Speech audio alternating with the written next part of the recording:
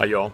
I thought it'd be appropriate if I did this video standing next to this payphone because it probably indicates the cognitive dissonance that you might be thinking about what you heard last night from us at IBM, and the fact that IBM might actually be pursuing some of the most advanced and modern software product design on the planet today.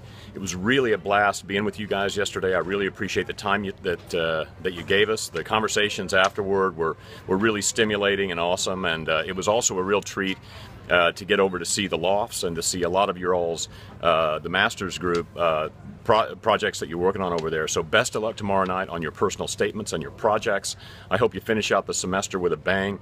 And seriously, I really do think it will be awesome if we can see a lot of you come through our process and take a look at IBM very seriously. Come down and see Austin and see what we're doing and see how we're not only trying to change the face of IBM, but we're actually trying to change the face of software product design overall. And I think that we actually are on a really cool path to doing that. So it'll only happen faster if those of you with a passion and with the integrity and the intelligence to join us on this amazing journey actually do. So hopefully you'll practice some of your divergent thinking and maybe consider IBM in a way that you hadn't before. So thanks again for your time yesterday.